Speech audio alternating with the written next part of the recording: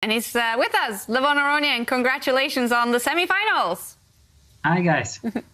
How are you feeling after a tough fight, but also some very nice games today, Levon?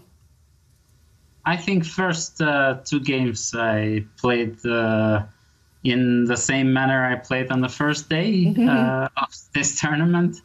Very sloppy.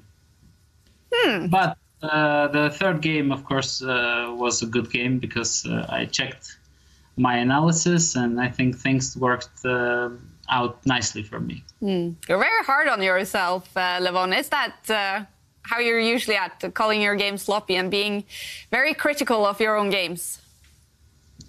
Yeah, well, I'm trying to be objective, you know. Although, you know, sometimes I feel like I'm a complete patzer, and then I think, well, if I am a complete patzer, then what some guys that are not very good at chess think. So, yeah, I'm being critical because I know that I can play really well. So I expect a lot from myself. Yeah, we're impressed by those high standards you keep, Levon. And this was a difficult fight against Shakhriyar, but what are you expecting now? You're going to go through to face Liam Quangle? Yeah. Oh, he's a very good player, very tough always to play against, very resourceful. And yeah, I'm excited to play against him because I've played one very tough match against him in Khanty-Mansiysk in World Cup. I was extremely lucky there. So, but generally playing against him is interesting because he's a creative player. All right, yeah. Could you sort of, what will be the tactics against him? What do you know, or how will you describe his style? He's a very resourceful and a guy who looks for a fight, so I like it. I mean, he's a type of a player that I can count myself also in this list of players, the players who never shy against battle.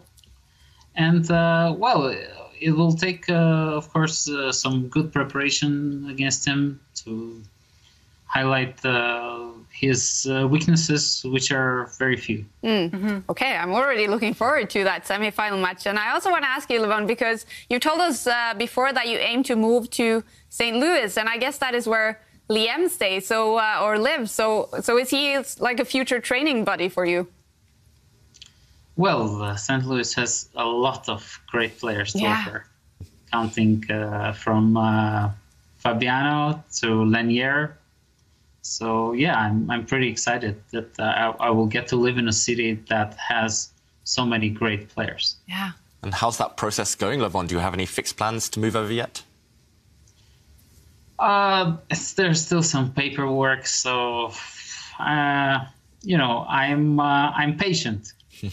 Being a chess player is you get this advantage that you're patient and you take things as they are. So let's see how long it will take. Yeah.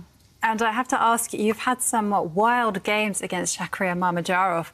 So how do you keep your composure when you have all these mind-boggling complications? I know that I have to bring my tactical A game. So in this third game, I saw this Rook C6 idea, but then I thought, okay, this shouldn't work somehow. And then, yeah, I managed to find this beautiful Bishop E3, Rook E8. The point is that after any queen retreat, I have this Queen B6. There are so many pins. So, yeah, I think my main focus in this match was just to make sure I don't blunder anything terrible.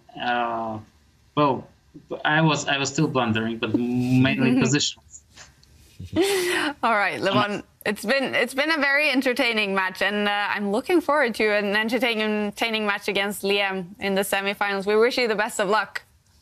Thank you very much. Thanks for joining us.